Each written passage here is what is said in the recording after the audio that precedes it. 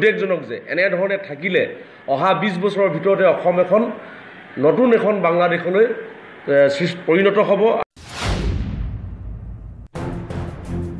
অসমীয়াৰ শংকা অস্তিত্বৰ প্ৰতি ভাবুকি অসমতেই ভগনীয়া হ'ব নেকি অসমীয়া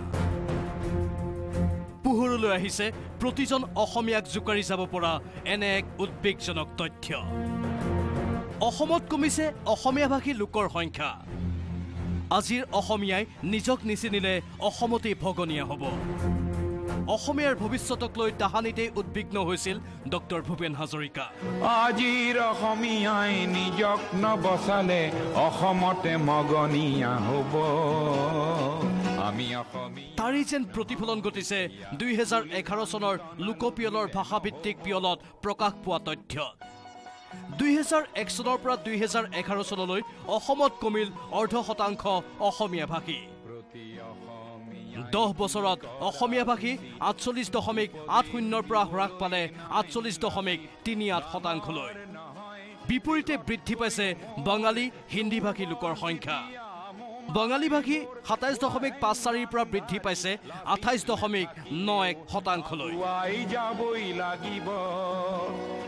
নহলে অসমীয়াই অসমৰ মাটিতে নিজেই ভগনীয়া হ'ব। হিন্দী ভাষী বৃদ্ধি পাইছে 5.89 পৰা 6.73%। অসমতেই অসমীয়া ভাষী হ্ৰাস পোৱাৰ এই পৰিসংখ্যাই ভাবুকি আনিছে অসমীয়ালৈ। উদ্বিগ্ন কৰি তুলিছে প্ৰতিজন অসমীয়া। এই বিষয়টোৱে তথাপি অসমৰ মানুহক কিছু সজাগ কৰি তুলিছে, সচেতন কৰি তুলিছে। এই বাতৰিটোৱে এইটো নিশ্চয় সেইফালৰ পৰা বৰ গুৰুত্বপূৰ্ণ। অসমীয়া ভাষী মানুহৰ সংখ্যাই যদি কমি আহে তেতিয়াহ'লে অসমীয়াত কথা কোৱা মানুহৰ সংখ্যা স্বাভাৱিকতেই কমি আহিব। আৰু এতিয়া যদি নাগৰিকত্ব বিধেয়কৰ সংশোধনী ঘটায় লক্ষ লক্ষ অবৈধ বিদেশীক অসমলৈ অনা হয় তেতিয়াহ'লে অসমীয়া ভাষাটো বাদেই অসমীয়াৰ অস্তিত্বই প্ৰতিয়ে আহিব এক ভাবুকি। অসমত অসমীয়া ভাষাৰ সংখ্যাটো যদি কমি গুচি যায় তেতিয়াহ'লে খুব সোনকালে যে অসমীয়া ভাষাটো এটা সংখ্যা লঘিষ্ঠ ভাষাত পৰিণত হ'ব সেইটো এটা সকলোৱে জ্ঞাত। জটিল সন্দিক্ষণত অসম আগবাঢ়িছে। তেনে সময়ত যদি নাগৰিকত্ব সংশোধনী বিধেয়কৰ জৰিয়তে যদি বাংলাদেশ, পাকিস্তান, আফগানিস্তানৰ পৰা অমুছলমান লোকক আহিবলৈ দিয়ে, অসমত প্ৰৱেশ কৰিবলৈ দিয়ে, তেনেহ'লে অসমৰ অৱস্থাটো আৰু অস্তিত্ব বিলুপ্তি হৈ যাব। অসমীয়া ভাষাৰ লগতে হ্ৰাস পাইছে বড়োভাষী লোকৰ সংখ্যাও। 10 বছৰত 4.86 পৰা 4.53লৈ হ্ৰাস পাইছে বড়োভাষী। মাতৃভাষাৰ অস্তিত্বক লৈ উদ্বিগ্ন বড়োভাষী লোকসকলো।